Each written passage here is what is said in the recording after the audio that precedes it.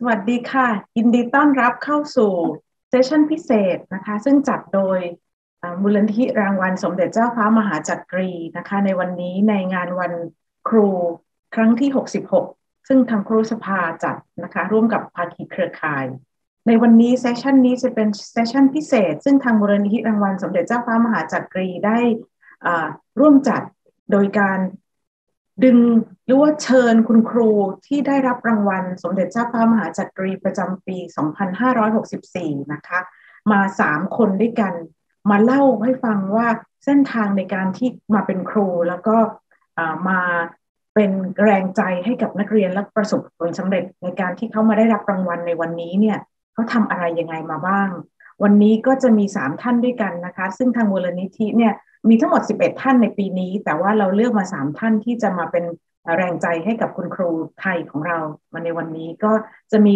คุณครูหาอันเฟืองนะคะจากเวียดนามนะคะคุณท่านที่1ท่านที่2ก็จะมีคุณครูนอร์ฮาลมีอับดุลมูตาลิบนะคะหรือว่าเรียกว่าคุณครูฮาลมีจากมาเลเซียซึ่งเป็นคุณครูสอนเกี่ยวกับทางด้าน STEM ศึกษานะคะแล้วก็ท่านที่3ก็จะเป็นมาจากบรูไนนะคะก็คือครูเป็งฮิรันฮาจีโมฮัมหมัดวาฮับเป็งฮิรันฮาจีอับดุลลานะคะชื่อจะยาวมากแต่ว่าจะเรียกเขาสั้นๆว่าเป็งฮิรันวาฮับนะคะ3ท่านนี้จะมาเล่าเส้นทางในการดำเนินชีวิตที่เป็นครูแล้วก็พอเขาเล่าจบนะคะตอนท้ายก็จะมีถามตอบนะคะซึ่งถ้าท่านใดสนใจที่จะถามคำถามคุณครู3ท่านนี้ก็สามารถที่จะพิมพ์ได้ไปในแชทบ็อกซ์หรือว่าคอมเมนต์ตามที่ช่องทางที่แต่ละท่านได้ดูนะคะ Good afternoon. Welcome to the special sessions of the 66th Teachers Day of Thailand. And this special session is called Inspiring, Caring, Connecting the Power of PMCA Recipient. And this session is very special because we have invited 3 special guests who are the Princess Maha Chakri Award recipient of 2021 to come and join us to share with us their story today. And their story is very remarkable. But before they're sharing their story, let me tell you a little bit about the Princess Maha Chakri Award. The Princess Maha Chakri Award was set up in 2015, and this award is given to the best teachers in Southeast Asia who changed students' lives. And the award has given every other 2 years, starting in 2015, 1 teacher per country in Southeast Asia. So these special 1 select teacher for every 2 years are very remarkable. And a little bit later, you'll hear why they're remarkable. And the Princess Maha Chakri Award, we have now 11 teachers every other year. So we have a total of 44 teachers from 11 Southeast Asian countries, ASEAN plus Timor-Leste. And these teachers have been spreading out their energy and their remarkable activity to other students and other teachers in the region and beyond. So today with us, we have 3 distinguished teachers from Vietnam, from Malaysia, and from Brunei, Darussalam. So we have with us Vietnam, Miss Ha An Phuong. Hi, Phuong. Xin chào. Xin chào. Xin chào. And the second speaker today, we have Mr. Halmi from Malaysia. Hi, Sawadee krab. Sawadee krab. Yes, his Thai is very good. So Thank well. Yes, we're very glad to have you, Helmi. And Thank you so much. Our third speaker today is Pengiran Wahab from Brunei, Darussalam. Hi. Hi. Yes, good to see you. Sawadee ka. So I would like you all to share, because we have with us today the audience from all over Thailand. They're listening in to your remarkable stories. And we want to hear the inspiration of you who have choose the profession to be a teacher, And not only that, you're doing what you do and with the very best. That's why you've been recognized as the Princess Maha Chakri Award recipient of 2021. So let me first start with Phuong. So I would like to introduce Phuong by showing a video of Miss Phuong to see what is her story. And then after the video, she will tell you more about her journey to become one of the Princess Maha Chakri Award recipient of 2021. Let's see her video, her story. When I was a little kid, my mom took me to the village to watch a movie named The Mountain School. The movie is about a teacher who goes beyond the role of a teacher, that I really want to become a teacher. I recognize education is the most powerful weapon to change the world here. I teach English, and for me, teaching English, that means teaching a new world. It is a new culture. That's the reason why in my English lessons, I often implement many teaching methods to develop my students. I have conducted many projects with my students, and we have achieved a lot of achievements. And I do love my jobs. I have learned with her since I was a little girl. At that time, she was teaching for free for the kids in the village. And then she made us change step by applying her teaching methods. We do love the activities of her English club and learning projects. For me, she's an influencer. I used to be a very shy girl, but when I met Mrs. Phuong, she changed me completely. I really enjoy her global connection lesson because I can practice with teachers and friends. And so I'm become more and more confident and motivated to learn English. I'm so lucky to meet her, and for me, she's like an inspirational message.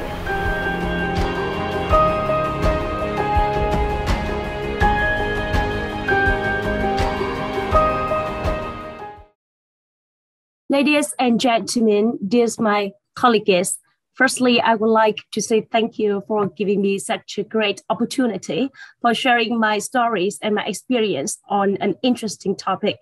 My name is Phuong, a teacher of English language from Hương Cần High School, Phu Thọ, Vietnam. And today I'm here to tell you two stories. The first story is from a movie to a career. So the story is about an ethnic minority girl in my village. When she was a little kid, her mother brought her to the village to watch a movie named The Mountain School. The movie is about a teacher who goes beyond the role of a teacher. And this movie really sparked in her an interest that she really wants to become a teacher. That is because she understands the difficulties of poorly educated people, especially women, who easily become the victims of many social evils or evil customs. From that moment, she's recognized education as is like the most powerful weapon for changing the world, like Nelson Mandela quotation. And she studied so hard to become a teacher. After graduating from one of the top universities in Hanoi, capital city, Vietnam, she decided to further her master's degree, then went back home to teach ethnic minority students in her hometown, despite having been offered a high-paid job in capital city. That time, her friends got shocked at her decision to go back to her hometown. And her school is located in a mountainous area where there is later opportunity for students to improve English competencies and other connecting activities with outside world. She tries to find the best method to help students to connect with the outside world. By her teaching initiative, she can bring her classrooms to the world for a free approach. And her students can connect with other classrooms to different classroom to collaborate in different projects and open their mind in intercultural awareness. Besides that, she has come up with so many initiatives like teaching English with movie, rapping, and project-based learning, and so on. And in 2020, 20 years later, she was recognized as one of the top 10 finalists for the Global Teacher Prize by Verkey Foundation, UNESCO partner, and several national prizes. And in 2021, she was awarded the Princess Maha Chakri Award. And the People TV channel featured her for her devotion. And the movie got the Golden Prize for the National Film Festival in 2020. So, 20 years ago, she saw a movie about a teacher. 20 years later, coming up is a movie about her. And the girl in the story is me. So the first message I would like to send you is the famous quotation of Nelson Mandela that, education is really important. Education is the most powerful weapon which you can use to change the world. And the second story I would like to tell you today is from banana field, I can see the world. As you can see, I'm standing in front of my banana tree field. 3 years ago, as it was noontime, while I was working with other global teachers coming from different countries, the power went away, so I could not continue working. I decided to go to my neighbor house where the generator worked in this situation. And that time, my family did not have a generator. However, I did not want to disturb their napping time. Reconsidering the problem, I decided to go to the banana garden in my house, which is next to the house, to catch the Wi-Fi for free so that I could work again. So that day was one of my first time joining to global teacher community, and I gained a lot from them. And from the knowledge I learned that day, I applied to my classrooms, and they really work for my class. And I can also bring my classroom to connect with the world, and I treasure this session. And literally, that day I was sitting in my banana tree garden and I could see the world. And my story has been internationally featured by many organizations. And the second message I would like to send to all of you today is that who dares to teach should never cease to learn. As a famous saying, city or remote area is not a barrier. Teachers' unwillingness for professional development is a real barrier. That is the thing I really want to tell you today. And so Phuong High School, my school, is located in the north of Vietnam, where most of students are ethnic minority, where economical and geographical reasons are the main challenges, so that students have a little chance to practice English with foreigners. Low motivation and limited world outside knowledge, So basically, I do believe that there are two main factors leading to a learner success: motivation and learning environment. So all of my teaching methods derive from these two factors, such as teaching English with movie, learning grammar by rapping, online gamification, project-based learning. But because of time limitation, I would like to spend more time on board-led classroom model as one of my teaching practice by answering some WA questions. What, how, why? So for the first question, what is the board-led classroom model? That is my own definition.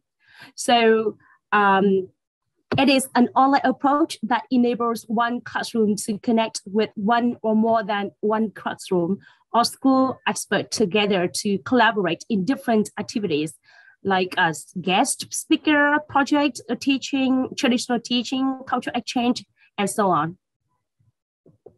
And the second question, how to find classrooms? So you can easily find this kind of classroom from different community like Microsoft Education community or Skype groups It is not Sky in Classroom because it's closed now. Or you can go to the flipgrid.com and go to the grid poll function. Then you can easily find this kind of classrooms. Or you can go to the Facebook with the name Skype in Classroom. And or you can actively join in other communities for professional development. Like when I joined in PMCA family, I can collaborate with so many teachers, amazing teachers in Asian area. So I do love that. So the next question, what are activities in a borderless classroom model? So, you know, there are many activities that a teacher can conduct in a borderless lesson, such as traditional classroom, guest speakers, virtual chair project, cultural exchange, or live games. You can see some photos that is my lesson. So I do love the activities, project-based learning. This is a project, Thailand-Vietnam Cooperation in Education and Youth, sponsored by Royal Thai Embassy to Vietnam. In this project, we have connected with so many classrooms in Thailand that we can focus on the topic raising students on cybersecurity. And we have learned a lot. And finally, the project come up with the online chatbot for consulting students with cybersecurity problems. And we've just finished a couple of days ago. Yeah, so as you know, I do love the activities virtual trips. You can see in this photo, me and my students went to different places in my village, in my area. Then we have the virtual trip for students from all over the world. And we exchange cultural, and my students do love it. So the next question, how much? The question is how much? And I'll talk about the effectiveness of borderless classroom model. As you can see, in 2018, I conducted a research on measuring the effectiveness of borderless classroom model, and it reveals that it can shift from extrinsic motivation of students to intrinsic motivation and greatly enhance learners' intercultural awareness. Because of time limitation, I could not show you in detail, but if you want to know more about my research, I can show you when you reach me via my email. So the next question, what are challenges? Well, we have met so many challenges that I can sum up like several challenges like time zone difference and low English competence from learners, like some IT problems like internet connection, like culture shock or cyberbullying. So what are the solutions and what did I do? Yeah, I think I come up with several solutions. Like it requires both teachers and students to have a good preparation, because teachers should come up with a clear outline, and sometimes I have to give all the thing what we should do, the first step or the second step, then my students will know it clearly. And secondly, it's really important to increase the input, like the vocabulary, listening time, so that students can enhance the English language as well. And let's bear in mind culture shock prevention and cyberbullying are the two main challenges here. And it's really important for teachers to educate and give students more information about that before conducting a borderless classroom model. And for the time zone difference, teachers should consider it to choose the country and choose the kind of age classes in the forum so that they can connect effectively. And finally, it's better to arrange the position of students in class. So normally I often arrange one of the best students in the class with the low English students in the same position, so that they can exchange and they can have a kind of help themselves, so that my class will go fluently. So because of time limitation, so if you have any questions, you can send me the message or by line or my email, jennifer311@gmail.com. So if you do have any questions, feel free to ask me. Thank you for your listening. Well, thank you very much, Phuong. The stories of the girls 20 years afterwards, that's remarkable. It's very impressive and it's very touching stories. I can tell that this is a very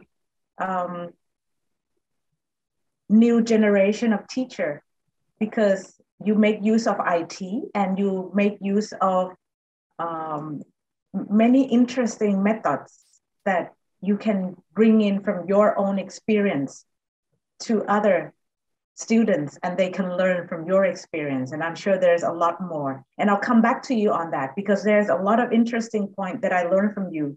But 3 interesting messages that I got from your sessions is your story is that if you want to teach your students, the first key message is motivation. Get them motivated, and then they will enjoy learning. Make it fun, right? So that was one point. The second point I learned from you is create an environment that enable them, make them want to learn. Make an environment, because I can see from your picture that you have many things, many stories for them to be part of. So make the environment interesting. And the last point that I got from you, which I'm sure many of the teachers who listen in here today can make use of it, is that prepare. Good preparation helps a lot. So don't be afraid of any online, anything can happen, like Murphy's Law, expect the unexpected. But if you prepare, things will go well if you prepare. So thank you very much for sharing your stories. And now we hear from Vietnam. So all the audience here are the story of this very young, ethnic, energetic lady from Vietnam. Now I will move you along from Vietnam to Malaysia. Our next speaker today is he has also equally interesting stories of all these new generation of IT. But I'm not going to tell you what his story is about. I'll let you hear from him yourself. The next speaker will be Mr. Helmi from Malaysia, and he's a science or STEM teacher. And what is STEM? I'll let him tell the story, but I'd like to introduce him with a video presentation of Mr. Helmi. Cikgu Norhailmi bin Abdul Mutalib, dan saya merupakan guru mata pelajaran sains di SMK Jerlun, Kedah. Sebenarnya pendekatan bila saya mengajar pelajar ni, saya suka pelajar saya buat aktiviti hands on, sebab saya percaya kalau dengan buat aktiviti hands on ni dia akan minds on jugalah. Jadi saya sentiasa terapkan pembelajaran yang orang kata apa, pelajar buat eksperimen, pelajar pergi buat eksplorasi, dan juga kadang-kadang kita orang pergi siap buat kajian lapangan. He comes with a complete package. He actually creates an opportunity of his students as well as to teachers at this school to explore. My students are always my biggest inspiration to become a good teacher. Bukan sekadar mengajar di sekolah, malahan memberi satu yang baru kepada masyarakat. Mudah-mudahan dengan adanya Cikgu Helmi yang banyak membantu ni, masyarakat akan mendapat satu ilmu yang baru. But I do believe if a child is given equal opportunities, they also can excel and succeed in their life. I could see the little me inside each of them, and this makes me want to do more. PMCA is totally not about me and also myself, but a huge recognition for all Malaysian teachers. PMCA, thank you so much.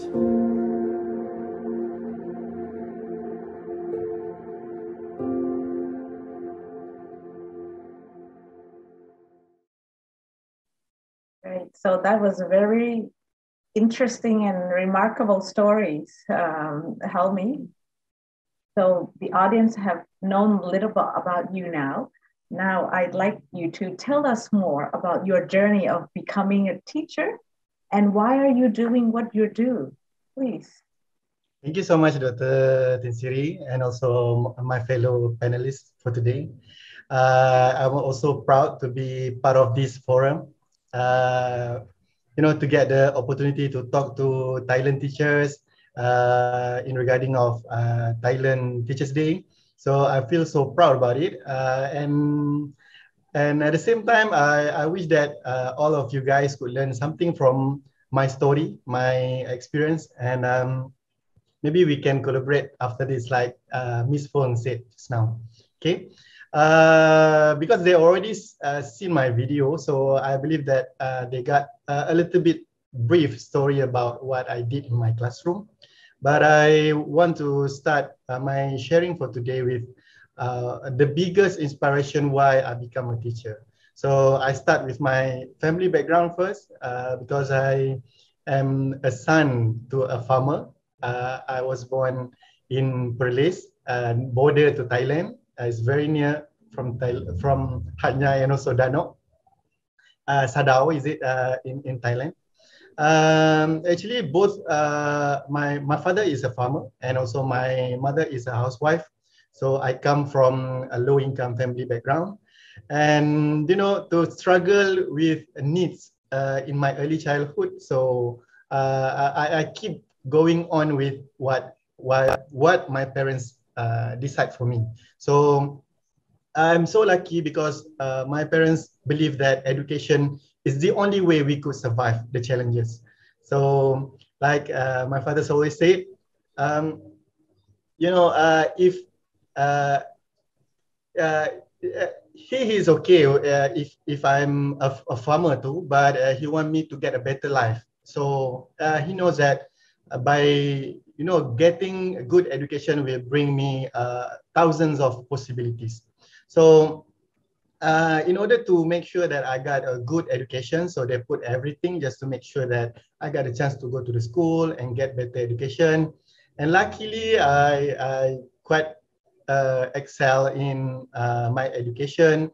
I went to university and then I finished. But after that, after graduated from university, I believe that it is my calling to give back to the society. So it's just like my responsibility by setting a good example for people around me, people in my place, that everyone can succeed too, even though they come from low-income family background or a son or daughter to a farmer. So as long as they can do well in their education, so they can be excel. So because of that, I choose to become a teacher, and then I got trained for 1 year, and then I got posted to a school in the heart of Borneo in Sarawak. So if you know about Malaysia, we consist of two part of we have the peninsula and also the island, Borneo Island, where we got Brunei also located in the same place. So I got posted there for 8 years, and the kids there really instead of instead of they are learning from me, actually I am learning from them.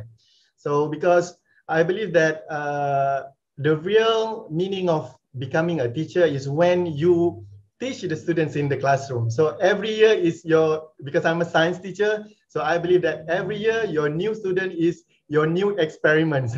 So you need to do, you need to start from zero. You did everything new, a new approach, because most of them, they got slightly different from year to year, and the challenges getting quite challenging from year to year because we got a different generation. And one of my biggest event that really changed me as a teacher, I believe that when I met problematic students on my very first day, I become a teacher because I believe that I'm a good kid, a good student during my school years. But when you see a bunch of kids, you know, sleeping and also doing nothing in the classroom, so you feel that is this real? Is this a reality in education? So the students behave badly. They talk very loud. And they never felt wanted to be in the classroom because I found out that they had no role model to follow because, you know, they come from a family of that they don't have any example for them to go for. And at the end, they are repeating the hard cycle of their life as their parents did. So I believe this is where my lecturers, my Achan at university always said that teachers are the agent of change. So if you don't interrupt their cycle of life, you are going to let them, you know, just repeating the same cycle with their family, with their parents, and also with their grandparents did. So I think that's my duty and also my responsibility as a teacher to go and interrupt the cycle of their life, you know, by giving them a good education, take care of them, giving love as a teacher and students, so that they can also empower their skills and also empower their life as a learner. And I'm serving now at a school in Kedah. It's a rural school. And background of my student is also almost same as mine, so I could easily relate with them. So if you are asking me about what are my approaches for my students, is first of all, I found out that these students are they are not stupid. I believe that I believe that our student is not stupid. They just, you know, don't have the motivation and also the right approach for them to learn. So my first approach is to give them, to empower them to decide what they want to learn. I mean, the way how they want to express their learning and also what they want to express their product of learning. So I'm giving them 100% of freedom to choose in the classroom. And this found that I found that the students really enjoy it, because some of students before, they're used to follow what's being direct by the teacher. I mean that you can do this, you cannot do that. So I try to change the culture, the education culture, by giving them the opportunity to decide what they really want to learn, what they really want to deliver, what they really want to share with their friends. And the second approach is by using project-based learning, like what Ms. Phuong shared before. So I also believe that by doing project-based learning, it could inculcate a lot of good soft skills for the students, especially in facing 21st century learning, that the students need to integrate the knowledge and turn it into something that they can apply in their real life. And then they also need to have a good critical thinking and then creativity to solve. And what's matter most is they are able to relate what they are learning in the classroom to their surrounding, to their real world life situation. And in the video just now we saw, I also said about hands-on activities. I insist more on hands-on activities by giving them a good experience so that they can have minds on too.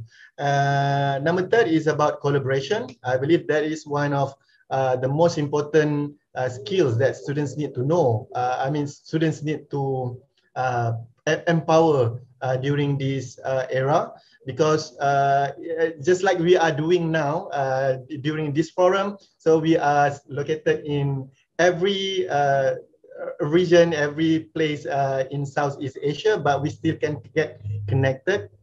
So they need to, you know, to learn about how this skill is going to help them in the future. So they need to collaborate and also coordinate with other friends also. And the last thing is about integrating technologies or digital things in my STEM activities. This had been exposed by Ms. Phuong so many times before this, but I also believe that my students deserve to have this type of knowledge digital knowledge so that this can prepare them for the future. And blessing in disguise, what we could learn from this pandemic is that the pandemic already boosted the digital knowledge implementation in the classroom and in education. So I think that's it for my sharing of my what inspired me to become a teacher, and also what's my approach with my students. Thank you, Dr. Tinsiri. Thank you, Helmi. Your story is very inspiring because I can tell that it comes from the heart, like from the childhood, similar to Phuong. The story of the little girl 20 years ago, same happened in Malaysia. The story of a boy, a son of a farmer who wants to help the community, who grow up to help the kids in the farming community. So that is equally impressive. Many interesting point I learned from you, Helmi, because you said you learn from your students. I learned a lot from you too. And with this session, I learned from Phuong, and I'm sure I'll learn from Pengiran Wahab later. Your point is interesting that it equals to Phuong's message, motivation, right? Because you said that if you want the children to learn, motivation is the key. And that's the same message that Phuong said. And Helmi, your motivation is freedom. You let them choose 100% what they want to learn. And that's very good for, especially for STEM education. No wonder you have become a master teacher for STEM in Malaysia because of your teaching methods. You give them freedom and then they enjoy what they've learned. So I also like another message of yours about teacher is a change agent. And you try to change the cycle of the poor in the family, in the community.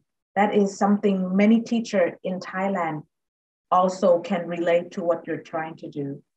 I'll come back to you on that because two of you have interesting point that I want to ask you more, eager to learn more about your journey. But before I ask you the questions that I wanted to know, I'd like to take the audience now from Malaysia to go to Brunei, Darussalam, to hear another interesting story from Pengiran Wahab, because his stories also comes from an angle of skills in life that children needs to learn. But what type of skills in life that children needs to learn? I'll let him do the talking himself. Pengiran Wahab from Brunei, Darussalam. Let me introduce you all to him with this video presentation.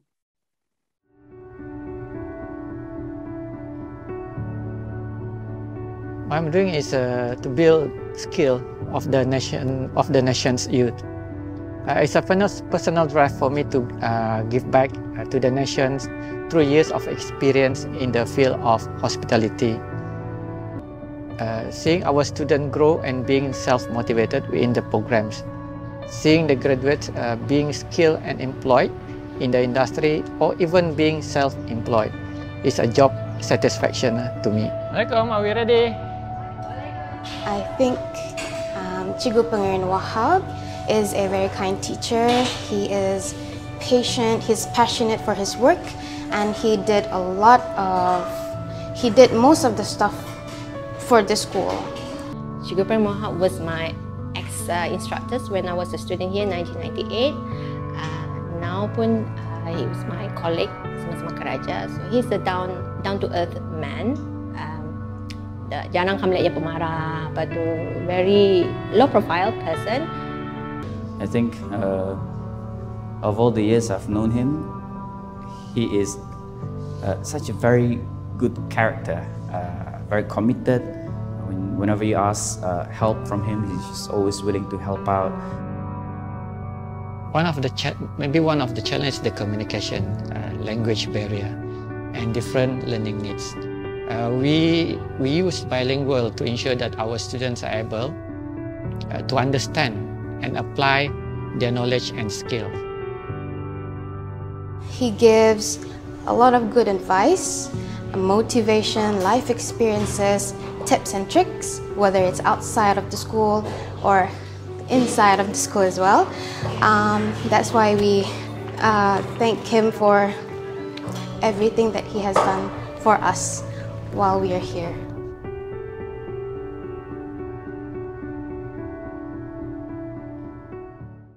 So, Pengiran Wahab, when I see the video, I want to go to your school and learn how to cook with you. You're welcome. Looks so fun. Become my student. Yes, I can be your students. So tell me why you choose to be the culinary in this profession. Yes. Okay, first of all, I would like to say, take this opportunity first to convey essentially thank you to the committee for inviting me to become one of the speakers for this prestigious Thai 66 Teachers Day. And congratulations to all teachers in Thailand for the Teachers Day celebrations. Happy Teachers Day. Just a little quote that that people normally say, being a teacher is just like a candle. You burn yourself to give life, to give light to other people. So for us teachers, we give life to the students. Right? We give advices, motivations for the good and the future for the students. Right? Okay, I was once a student of a culinary school in Brunei, the only culinary school in Brunei. It was 20 years ago. Right? Now it's called known as Hospitality and Tourism School. Okay, after I graduated from our technical school, I joined a few different hospitality industry. Right? Teacher is not my passion at that time. Okay, since I was raised in food surrounding, my mother is a cook at a hostel, where this hostel occupant mostly people, students from rural area. Okay, so every day my mother cooked for them either for breakfast, for lunch, and for dinner. Okay, most of these students, right? Well, I will say to my mother, thank you, Machi, or thank you, Auntie, for giving us food for today. Right? So how lucky we are to have you here. Right? So every time when I saw my mother cook for the students, for the hostels, people, okay, I feel that something bring it into me. So once I finished my academic, so I joined the technical school in a culinary area. It don't stop there. So when I finished I graduated from my high school as well. When I joined the industry, still thinking I want to become a chef. I want to become a chef.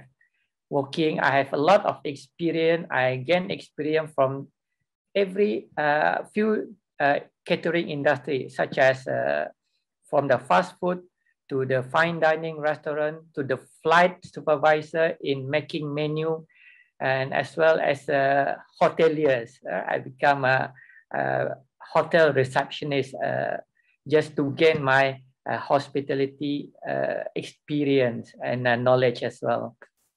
So this means that I'm a hands-on person. Still, I'm not, my teaching is not my passion.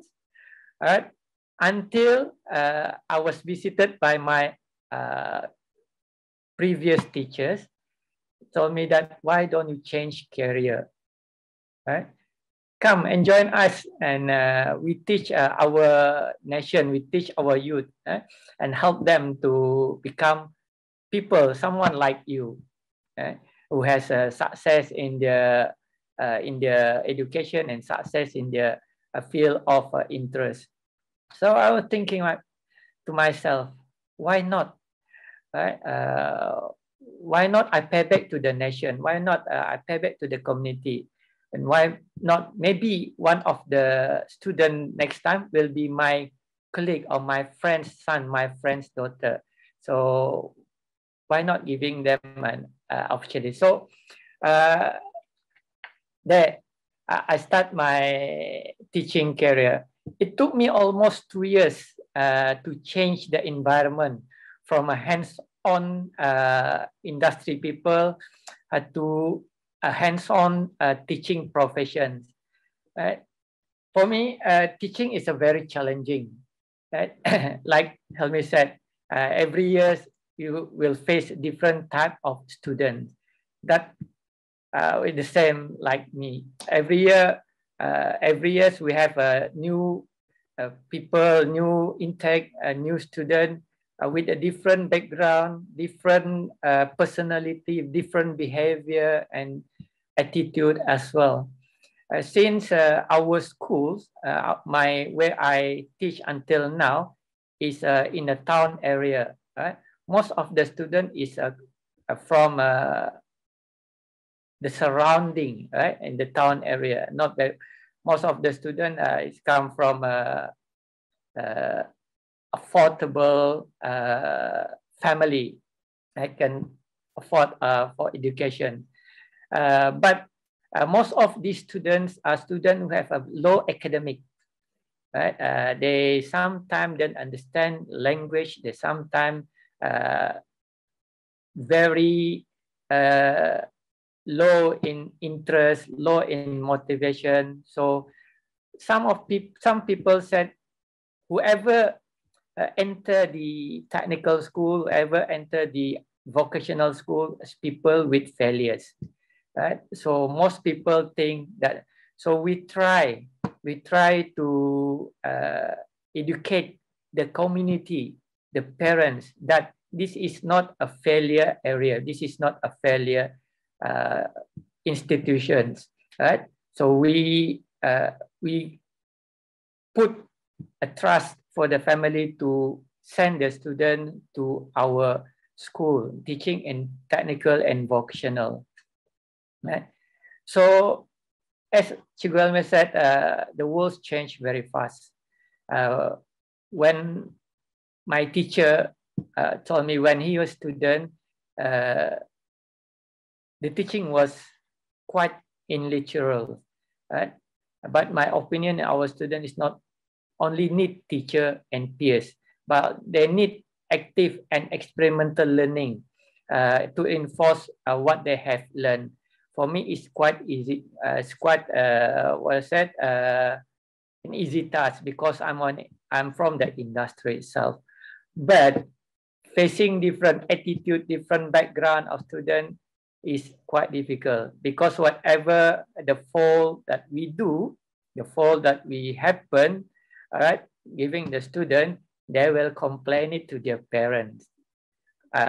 There's likewise. When I was in the industry, okay, I give command to the people. People will do it. Whatever we give command, people. But to the student, it's quite different. You have to be tender with them. All right, you have to be polite with them.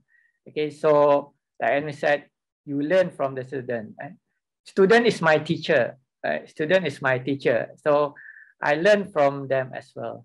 So experience represents hands-on on experimental feedback of element. The feedback learned very effectively, that you can do it for your students. I want to increase student learning effective motivation and passion to have them realize the relevance of what they learn for the real world and encourage them to use this skill to innovate and benefit the society around them. So we as a teacher, we as an educator play an important role to boost up the student into an energy, that is from the motivation to energy, right? So motivation is not itself is not enough if they don't have the energy. So when they have the energy, all right, so the motivational will come along. So where is this energy come from?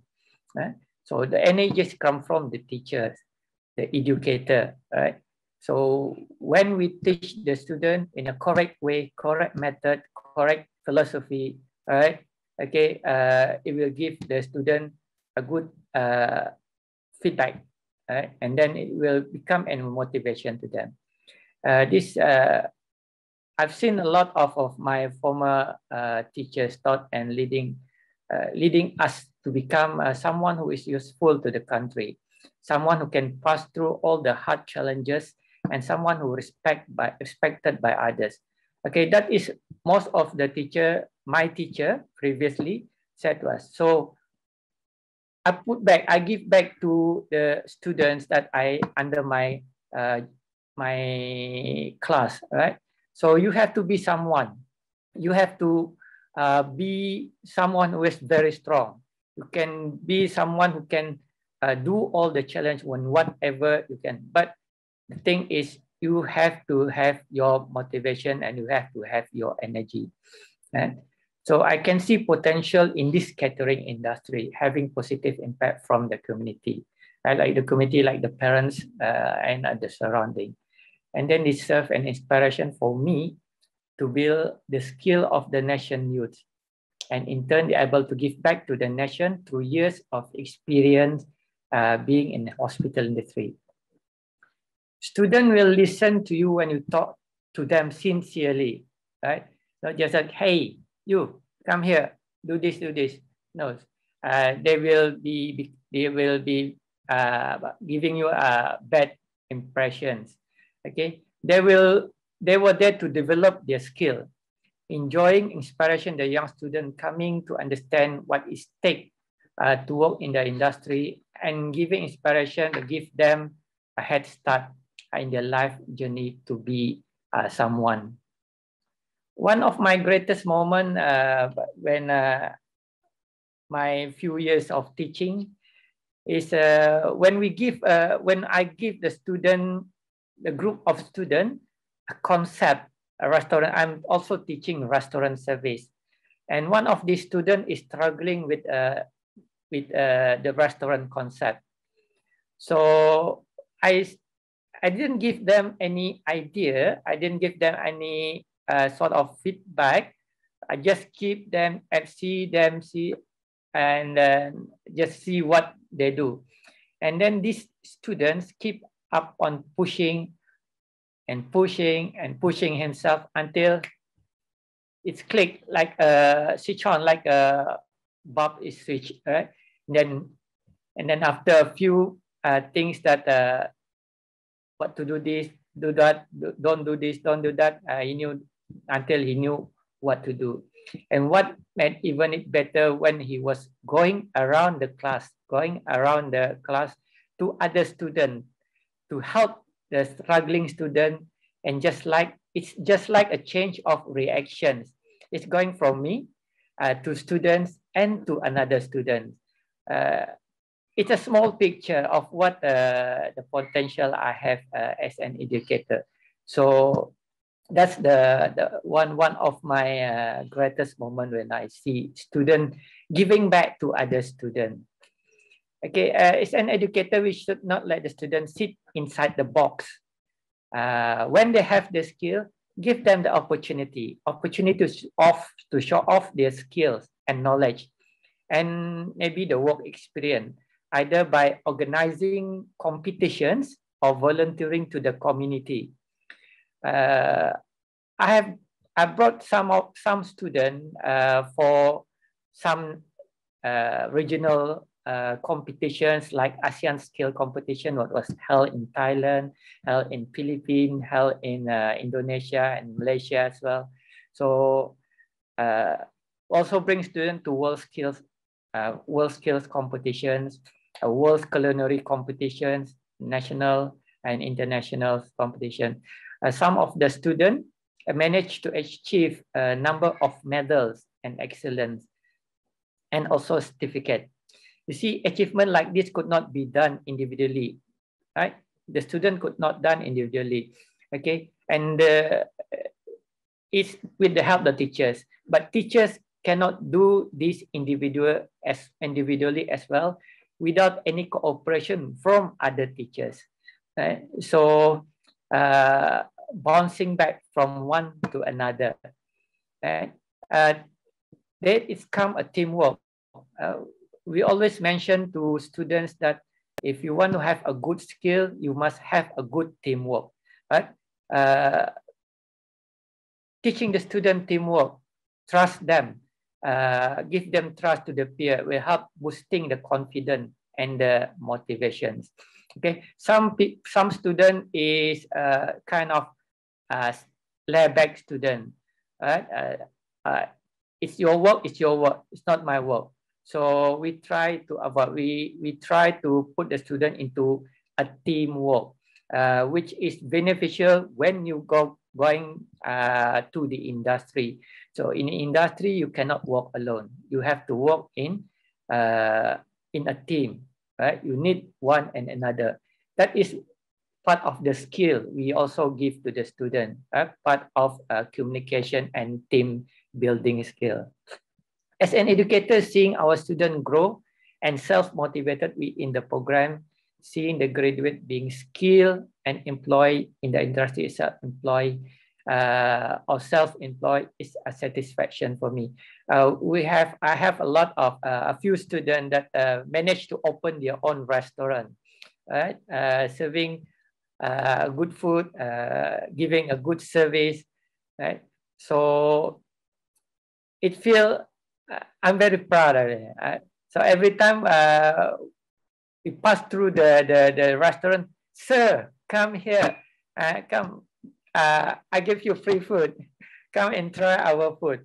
So when it happens, and especially when you bring someone with you, okay, you will feel proud. Oh, this is my student. Oh, this is your restaurant. Okay, so it's the student giving back to the society. It make me proud. Okay. Okay. What a teaching technique? Come back to you on that. The Pengiran Wahab. I'll come back on your teaching technique later. Okay. Because there are more story. Because I can, before we forget the trends of the message that I get from you, which link very much with Phuong and also Helmi, is you all mentioned about motivation. Yeah. And you mentioned, and the nice part that you built onto what Helmi and Phuong is energy. Not, you said that motivation's good, but if you want student to learn, teacher is the one who bring the energy. And that is true. And I can see Helmi and Phuong said, yes, that's how we bring the energy. Now, let me ask Phuong, and I can see the linkage there. Phuong, when you mentioned, I'm picking up on the idea of motivation and energy that you give to your students. A lot of barriers of linking border classroom. How do you use your teaching technique to energize them? How do you overcome the challenge? I can see a lot of things. Can you give me some examples? Thank you for your questions. That's a really good question because so many people ask me the same question and I'm happy to share with you.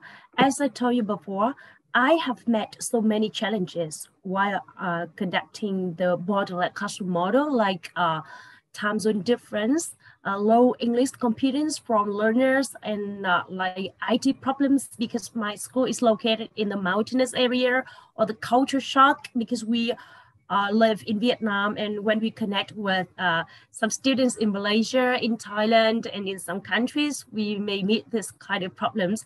And cyberbullying, cyberbullying is one of the crucial problems among the teenagers now, especially in the world of the COVID-19 pandemic. And so many students have to learn online. So how I deal with this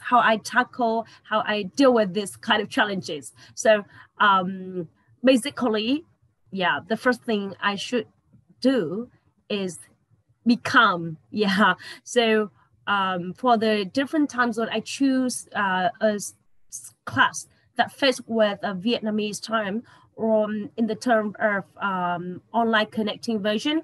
If we cannot have the kind of live connecting, we can find other platform like the quizzes, Kahoot, or kind of flip grid, so that students can exchange at the same time, but no need to have the face-to-face talking. Or some project like we send the gifts, the present to the other schools in another country, then they send us back. So my students are really interested in this cultural exchange activities and gift exchange activities as well. And for the low English competence of students, it seems to be one of the most difficult tasks for any teachers. But I try to make it like, I try to arrange students to have the good seats. For example, a good English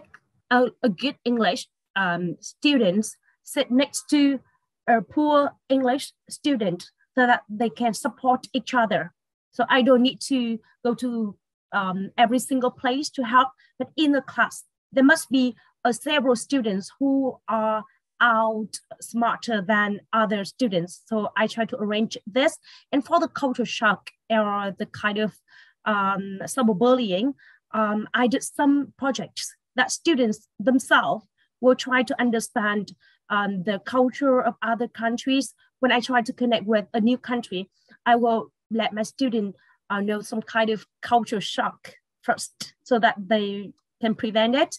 And for cyberbullying, we did a very big project. It is an international project that has attracted different schools and institutions from 21 countries in the world, so that not only my students, but students in Thailand and students in Vietnam as well can raise the cyberbullying, the cyber security awareness, I mean. And at the same time, we have invited so many famous IT trainer or the IT specialist or the kind of very KOL or influencer that can interact with them, and they really help us. Yeah. Well, next time you can invite Helmi to be the influencer for your students, because he's very good in social media and good with all the apps on the internet. He used those. So Helmi, tell me, I know you use a lot of apps to teach your student science. Can you give us some example? Yeah, Dr. Tinsiri, I'm really into social media because I believe that it's a good platform of sharing knowledge among the community, and also to build a good rapport between teachers and also students.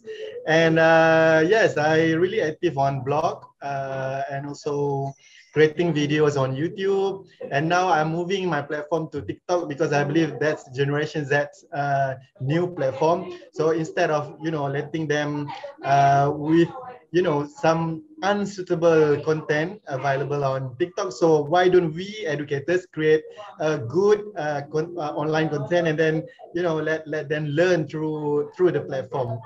Yeah, so that's what I'm doing now. Yeah. Maybe we can collaborate after this, Ms. Phuong. Yes, you can link on that. And I can think of the topic. I can think of one of the dish which Pengiran Wahab can pick up on that. Like we can do the cooking and then, but do the cooking through online, through social media. And Phuong can link the schools, Vietnam, Malaysia, and Brunei. Now we have. Yeah, sure. So, Pengiran, you mentioned earlier before I jumped to Phuong was about your teaching technique.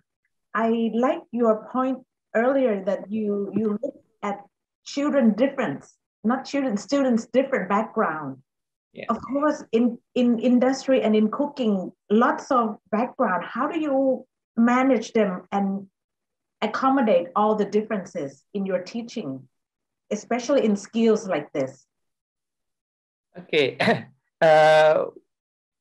we try not to make the student feel bad. We don't want the student to feel that they have been left out. We don't want to like discriminations. Right? So we just give them advice. Right? What is good and what is bad. Right? I also give them example. of what will happen if someone do this to your family. So in connecting to the class or in connecting to the industry, if you're focusing on being equal, right? Okay, you should give something that to make the students they are in one. For example, okay, one student is a type of can afford something. One student is very poor.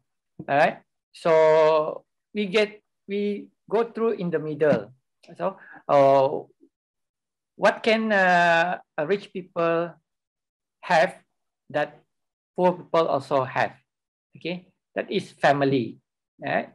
Okay, rich people have family, poor people also have family. So we, okay,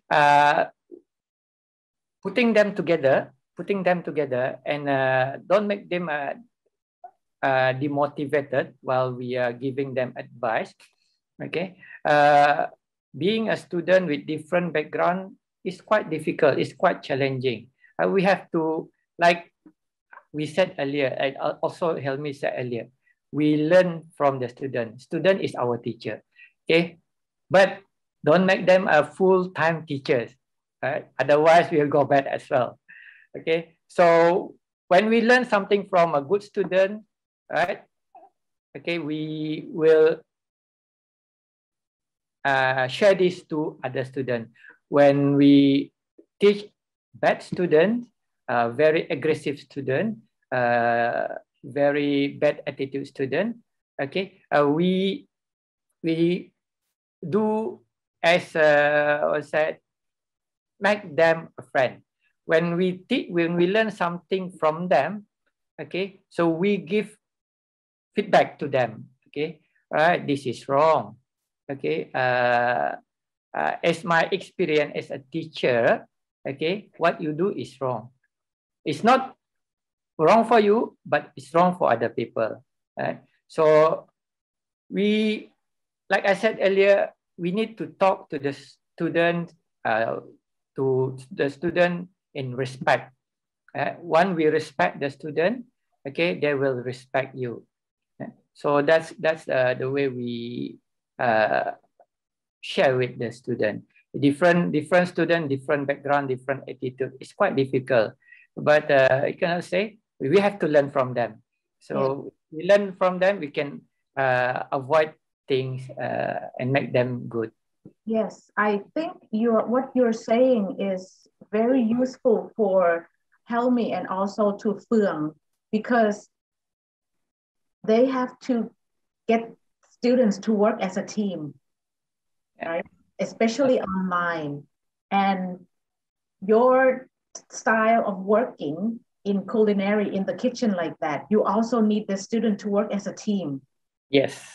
So getting them to find a common ground, something that they can share, that's a perfect start to get them to work as a team in normal life.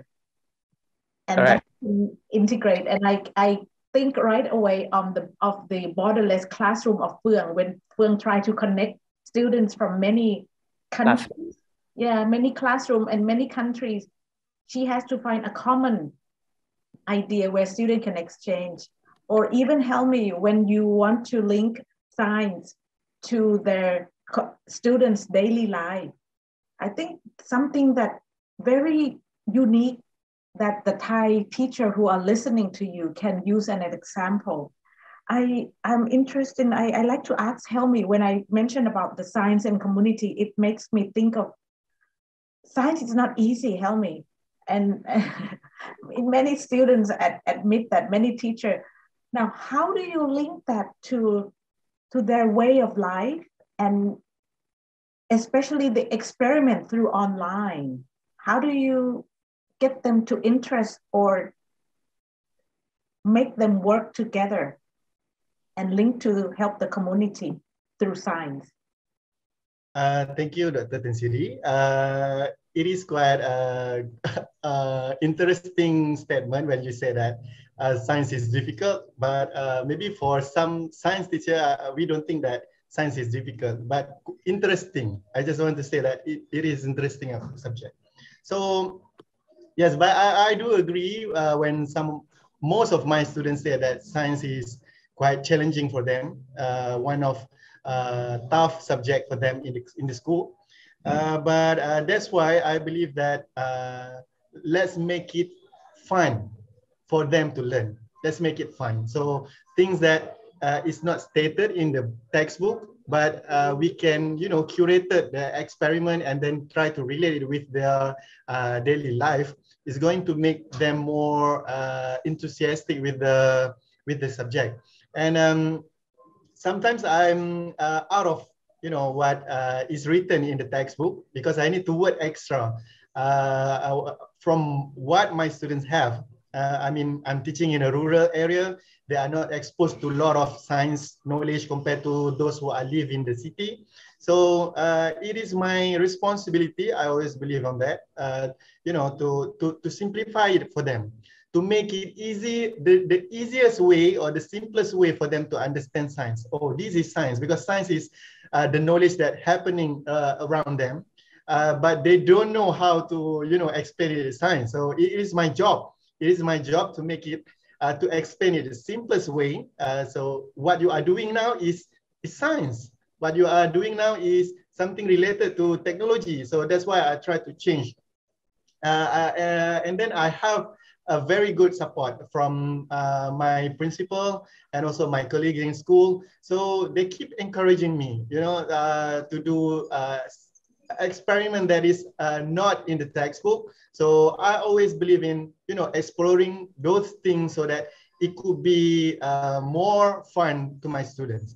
And as mentioned before, I also shared some of my best practices through my blog and also my social media, just to get, a good feedback from any other teachers on that activities. And I still remember during the pandemic when everyone should lock down in their home, and the only access that I could get with my students is through digital, through WhatsApp. And then I tried to make I tried to modify some of the experiments that they did in the laboratory supposedly, but I tried to modify it, and I record it in the TikTok platform and share it to them. And surprisingly, the TikTok, the videos on the TikTok is, getting viral on TikTok platform. So it's not about my students are learning about science, but, several of Malaysian people now also learn about science in a simple and also in interesting way. So I believe in this era, we need to do a lot of combination. To integrate creativity as a teacher, and also to integrate digital technology. How we can, optimize the privilege that we have now in terms of the technology, and also in terms of the creativity, and also networking around among teachers that we had. So because we are going to give more impact for more bigger audience. If I can say that, if I can share something about one of my challenges teaching students in my school now is because they come from a farming community, like what you said, Dr. Tinsiri, and then they have very low self-esteem. So one of the way or the approach that I did with my students is by exposing them to possible outside world. Through competitions like what Pengiran Wahab said, and also did with his students, and also expose them to the global world, like what Ms. Phuong are doing with her students now. And also at the same time, I always believe that, because I said before that my students, they don't have any role models that they can follow. So instead of waiting other people, why don't I become the real role model for them? So, you know, they are very close with me. So why don't we, the teachers, become the role model for the students? So in terms of that, I also challenge myself to prove that if I can do this, why don't them? I mean, yeah, I try to push myself to the limit. I applied for international teacher program in United States of America for 1 week, just to prove to my students that, you know, I come from the same family background like you all, but at the same time, I can prove that, you know, by doing good planning and also by determination, you have a clear objective on what you are doing. So you also can become extraordinary. I become the first Malaysian teacher to being selected as participant for European Nuclear Center at Geneva, Switzerland for 2 weeks. So I gained a lot of good experience. So I keep contacting with my students during that time to show them that if I can do this, if I can, you know, get this, why don't you? You also have, you know, they have a close contact with me. They see me in real life, you know, so yeah, that's one of my purpose to become a teacher, to become a good role model for my students. I believe Ms. Phuong and also Pengiran Wahab also are doing the same thing to their students. And we have a lot of, you know, lack of facilities and everything we have a lot of problems actually in our classroom, in our school. But I think it's our job as a teacher, it's our responsibility to find the right solution. It's not keep thinking on about what the problem or the issue, but, you know, keep solving the problem. So we are looking for a solution instead of the issue. So yeah, that's it for my sharing. You're speaking from the very perspective of the science teacher, because you said looking for a solution. That is very science teacher, and it's really a hot TikToker. Yeah, very hot TikToker. Yeah. She's also a TikToker. Yes, now I can see that Phuong's ready to prepare for the project with Helmi on the TikTok. You also use TikTok. So Phuong, now that you show your TikTok on the project, so when you do these activity with your students, with all the years, what are the most challenging experience you have? Yes, for the project-based learning, we have met several. How do you solve the problem? How do you overcome it, that challenge? We can learn from you. Yeah, so we have met several challenges during working as a project, but you know, at the first start, we have met several problems like a student lack of the project skills. Doing project skills like not confident or not well prepared, or they do not know what should do first, what should do the second, what should do the next. But finally, I had to spend at least 12 days to teach them some kind of skills like survey skills. What is the survey skills? Or like asking question, what should they ask, or some kind of this.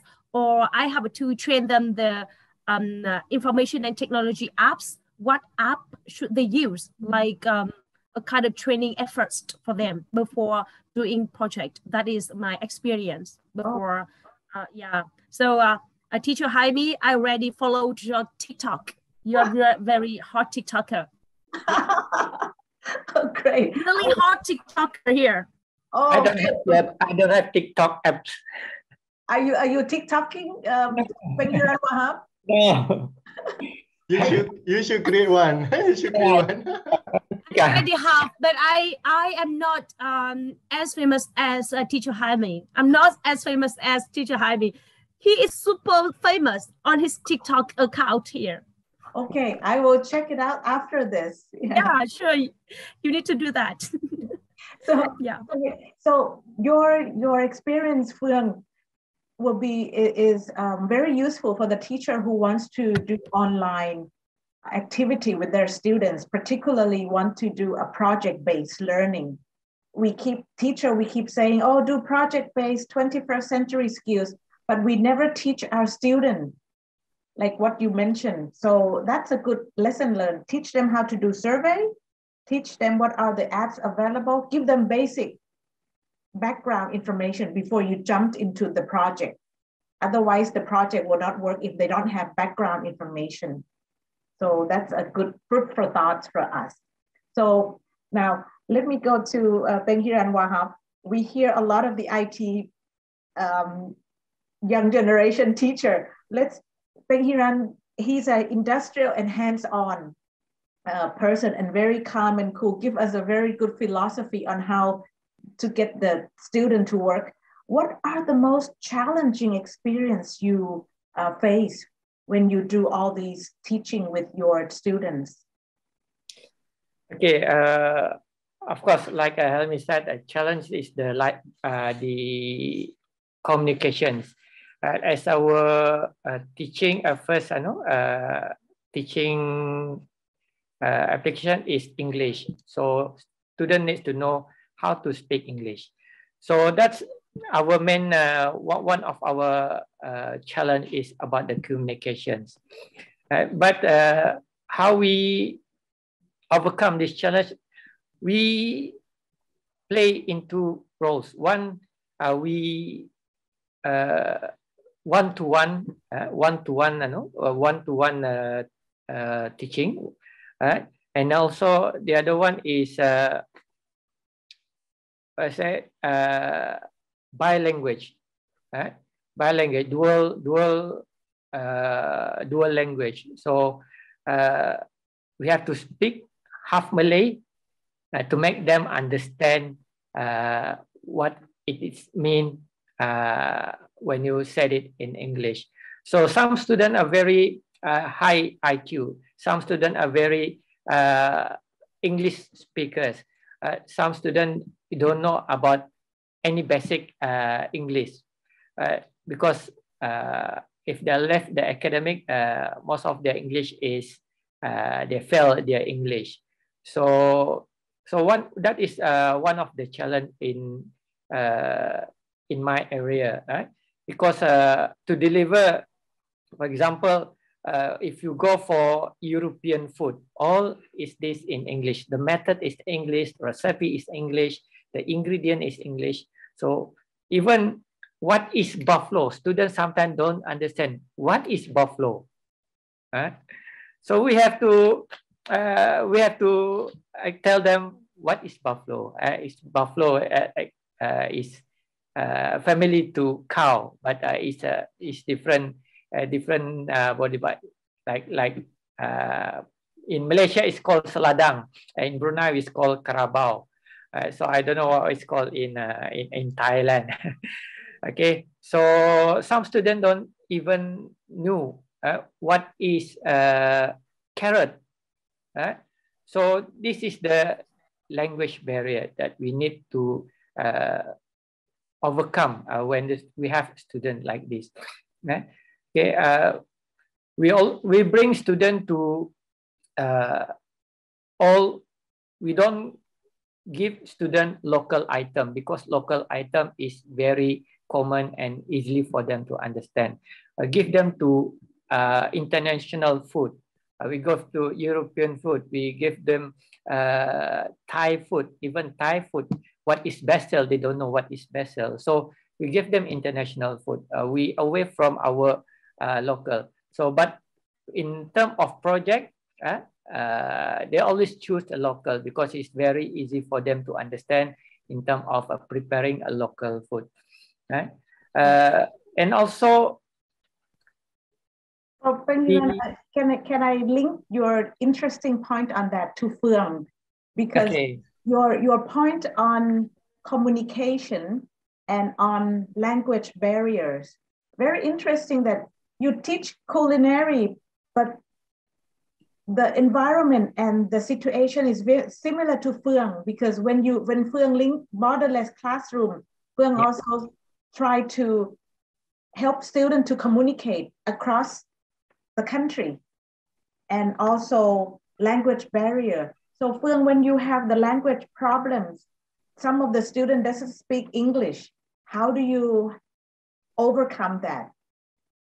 I'll see whether your technique similar to Pengiran Wahab. Yeah, I understand what you mean. So basically, as along with the arranging the seats of students in the class, I encourage my students to use some kind of translating app that they can self-study, that they can deal with the difficulties when they try to express, because they have a time to prepare at home. And normally, after a borderless classroom lesson, my students and other students from other teacher, like a teacher Hami or teacher Wahab, they can exchange themselves. No need me to interact with them, and they can send a message via Facebook, send a message via Instagrams or TikTok, something like that. So they will study themselves, self-study without my help. By I encourage them to use some apps. Yeah, that's interesting. So language barrier used the apps, translation apps. So I'm sure Pengiran Wahab will now have their students search the internet while they do the cooking to know with all of those as well. That will be useful. A lot of apps in the practical class. Yes, there you go. Yes, yes. During the class, practical class, but during the theory class, yes. During the theory class, yes. So looks like all of you expose your students to opportunity to hands-on experience. So we have the last 5 minutes here. So since we have the audience of the Thai teachers, and we're celebrating the 66th Thailand Teachers Day, what would be your message to the Thai teacher to inspire them to care for their students so that their students be the best they can be? Start with Phuong, if you have 1 minute to send the message to the Thai teacher on the World Teachers Day. So I would like to send my message: who dare to teach should never cease to learn. That's very powerful, Phuong, very powerful. Okay, so Helmi? I just want to say that always have faith in our students' ability to learn, to do anything in the classroom. And also don't forget also to guide them, because our students always need our guidance. So I always believe in these two things. So believe in your students and also guide your students. So happy Teachers Day. Great, thank you, Helmi. Pengiran Wahab, your wise word. I love your wise word. All right, for teachers in Thailand, please don't underestimate the power of touch, the power of smile, kind words, listening ears, and honest compliment. All of this can turn things around. It's for the benefit of our students. Great. Thank you very much. You are very inspiring, all of you. The words that you give to the Thai teacher are very sharp and right there where they need it. I'm sure they will learn a lot from 3 of you, and you all share the common heart, motivate, give them opportunity. And I like to wrapping up by using Pengiran Wahab's word that teacher is like a candle.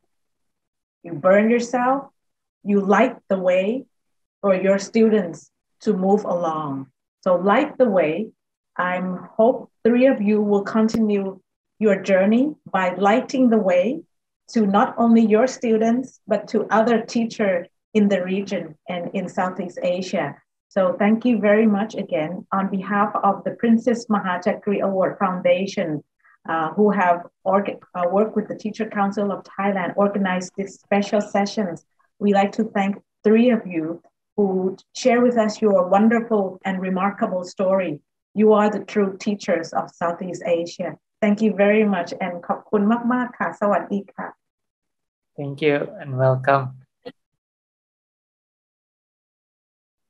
ค่ะจากที่ ทุกท่านได้ฟังจบลงไปนะคะเป็นภาคภาษาอังกฤษนะคะจากที่คุณครูทั้ง3ท่านได้เล่าถึงเส้นทางการดำเนินชีวิตมาเป็นครูแล้วก็พวกเราได้แรงบันดาลใจอะไรมากมายทีเดียวนะคะคุณครู3คนเนี่ยมีพลังมากๆเลยดิฉันเองฟังก็ได้พลังจากคุณครูทั้ง3ท่านอย่างเต็มที่เลยแล้วก็ได้เรียนรู้อะไรมากมายนะคะท่านแรกเนี่ยก็คือครูเฟืองครูเวียดนามจะเห็นว่าคุณครูเป็นครูยุคใหม่มีพลังมากเลยนะคะสมกับตัวธีมของงานวันครูครั้งที่66ในวันนี้เลยเนี่ยครูเฟืองเนี่ยบอกว่าวิธีที่จะเทคนิคในการที่จะดึงดูดให้นักเรียนทำกิจกรรมซึ่งครูทำกิจกรรมเกี่ยวกับห้องเรียนไร้พรมแดนเนี่ยนะคะครูบอกว่าต้องสร้างกำลังใจให้กับเด็ก motivation ครูบอกแล้วก็นอกจากนั้นเนี่ยในการนอกจากมี motivation หรือว่าสร้างกระตุ้นให้เกิดความสนใจแล้วเนี่ยก็จะต้องสร้างสภาพแวดล้อมที่เด็กสนใจในการเรียนด้วยนะคะแล้วที่สำคัญที่คำที่ดิฉันประทับใจของครูเฟืองมากก็คือบอกว่าการให้เด็กเรียนภาษาอังกฤษเนี่ยมันเหมือนเป็นการเปิดโลกให้กับเด็กเขาเปิดชีวิตใหม่ให้กับเด็กนะคะฉะนั้นคุณครูท่านใดจะเอาแนวคิดของคุณครูเฟืองเนี่ยเอาไปใช้ว่าการที่เปิดโลกให้กับเด็กโดยการเรียนภาษาอังกฤษหรือว่ากิจกรรมต่างๆผ่านทางออนไลน์เนี่ยมันเป็นการสร้างวัฒนธรรมแล้วก็สร้างชีวิตใหม่ให้เขาด้วยนะคะนั่นคือแนวคิดอันหนึ่งที่ได้จากคุณครูเฟืองในกิจกรรมหลายๆอย่างที่ได้เล่ามาตอนต้นพอครูท่านที่2นะคะครูเฮลมี่ที่มาจากมาเลเซียซึ่งเป็นคุณครูสอนทางด้านวิทยาศาสตร์แล้วก็ครูสอนทางด้าน STEM ศึกษานะคะก็มีแนวคิดที่น่าสนใจอีกเช่นกันข้อคิดที่ดิฉันได้จากคุณครูเฮลมี่เนี่ยครูเฮลมี่บอกว่าครูเนี่ยเรียนไปกับนักเรียนเลยนะคะเป็นแนวที่น่าสนใจสำหรับครูวิทยาศาสตร์ที่บอกว่านอกจากเรียนไปกับนักเรียนแล้วเนี่ยครูเปลี่ยนเทคนิคการสอนทุกเทอมเพราะว่าเด็กที่มาใหม่แต่ละเทอมเนี่ยมีอะไรแตกต่างครูก็จะต้องปรับกระบวนท่าในการสอนการที่คุณครูปรับก็ทำให้ครูเนี่ยเรียนรู้ไปเพิ่มเติมทุกเทอมเลยด้วยอันนั้นก็คือเป็นเทคนิคที่น่าสนใจแล้วที่ดิฉันชอบของครูเฮลมี่ครูมาเลเซียครูบอกว่าสอนแบบเปิดอิสระเลยคือให้เด็กเป็นคนเลือกว่าอยากจะเรียนอะไรนะคะอันนี้น่าสนใจดีทำให้เด็กรักเรียนวิทยาศาสตร์มากยิ่งขึ้นนะคะนี่คือเทคนิคการสอนของคุณครูจากมาเลเซียส่วนท่านที่3คือคุณครูเป็นฮิรันวาฮับจากบรูไนนะคะอันนี้ท่านนี้เป็นนักปรัชญาตัวโยงทีเดียวเพราะคำพูดท่านลึกซึ้งมากขึ้นมาท่านบอกเลยว่าคุณครูเปรียบเหมือนแสงเทียนที่เป็นเทียนที่เผาไหม้ตัวเองเพื่อที่จะให้เด็กเนี่ยส่องครูเผาไหม้ตัวเองเพราะว่าให้ส่องสว่างให้กับเด็กให้เด็กได้เรียนรู้ให้เด็กมีชีวิตในการที่จะก้าวต่อไปเป็นคนข้างหน้าโอ้โหเป็นพลังมากเลยนะคะคือครูเนี่ยยอมเสียสละให้เห็นว่ายอมสละให้กับเด็กนักเรียนและอันนึงที่ครูเป็งฮิรันบอกเนี่ยนะคะเป็งฮิรันวาฮับบอกว่าถึงแม้จะให้กระตุ้นให้เกิดสนใจแล้วก็ยังไม่พอจะต้องสร้างพลังให้กับเด็กด้วยเด็กจะได้เรียนเพราะครูเป็งฮิรันเนี่ยสอนสายอาชีพสอนอาชีวะจะหายากนะคะที่จะมีคุณครูเป็นตัวอย่างเกี่ยวกับสายอาชีวะที่มองให้เห็นความแตกต่างของเด็กครูเป็งฮิรันก็บอกเทคนิคเหมือนกันว่าเวลาจะสอนเด็กเนี่ยต้องมองให้เห็นความแตกต่างของเด็กด้วยและเข้าถึงโดยการสื่อสารให้เข้าถึงกับเขาพูดกับเขาแบบใจเย็นๆพูดกับเขาแล้วก็ให้เขาได้เรียนรู้ทำงานร่วมกันเพราะในชีวิตจริงเนี่ยครูเป็งฮิรันบอกว่าเด็กจะต้องทำงานร่วมกับคนอื่นถ้าไปทำงานจริงฉะนั้นถ้าสอนเขาตั้งแต่วันนี้ทำให้เขาได้มีทักษะตรงนี้นะคะก็เป็นพลังอันหนึ่งที่แล้วคุณครูก็บอกว่าครูเนี่ยเป็นส่วนช่วยในการเปลี่ยนชีวิตของเด็กซึ่งเข้ากับในแนวทางของรางวัลสมเด็จเจ้าฟ้ามหาจักรีเลยนะคะว่าคุณครูคือผู้ที่เปลี่ยนชีวิตของศิษย์นะคะแล้วก็คุณครู3ท่านเนี่ยก็สรุปให้เราเห็นตรงกัน3อย่างเลยก็คือทุกคนสอนทักษะชีวิตให้กับเด็กเป็นพลังในการทักษะชีวิตคือให้โอกาสอันที่1ให้โอกาสในการเปิดโลกทัศน์ให้กับเด็กไม่ว่าเฟืองจะเปิดให้เด็กมีเรียนไร้พรมแดนครูเป็งฮิรันก็เปิดอาชีพให้กับเด็กครูเฮลมี่ก็พยายามจะดึงวิทยาศาสตร์เข้าสู่ชุมชนสร้างอาชีพให้กับเด็กในชุมชนนะคะเพราะเขามาจากครอบครัวชาวนายากจนอันนั้นคือให้โอกาสข้อที่2ก็คือครูเป็นตัวอย่างนะคะสังเกตครูทั้ง3ท่านเนี่ยเอาชีวิตจริงของเขามาสอนให้กับเด็กก็ทำให้เป็นตัวอย่างแล้วก็เด็กเหล่านี้ก็จำเป็นรูปแบบต้นแบบที่ดีแล้วก็ครั้งที่อันที่3ที่ได้ข้อคิดจากครูทั้ง3ท่านก็คือการสื่อสารนะคะ communication ซึ่งครู3ท่านเนี่ยพูดมาชัดเลยว่าถ้าจะให้เด็กรักเรียนถ้าจะสอนให้ประสบความสำเร็จต้องสื่อสารให้กับเด็กสื่อสารแบบเข้าถึงนะคะแล้วก็เข้าใจเขาด้วยอันนี้คือข้อคิดที่ดิฉันได้เล็กๆน้อยๆจากคุณครู3ท่านแล้วก็หวังว่าทุกท่านที่มาฟังในวันนี้ก็จะได้ข้อคิดไม่มากก็น้อยจากพลังของครู3ท่านในเซสชั่นพิเศษซึ่งจัดโดยมูลนิธิรางวัลสมเด็จเจ้าฟ้ามหาจักรีในวันนี้นะคะขอบคุณมากค่ะสวัสดีค่ะ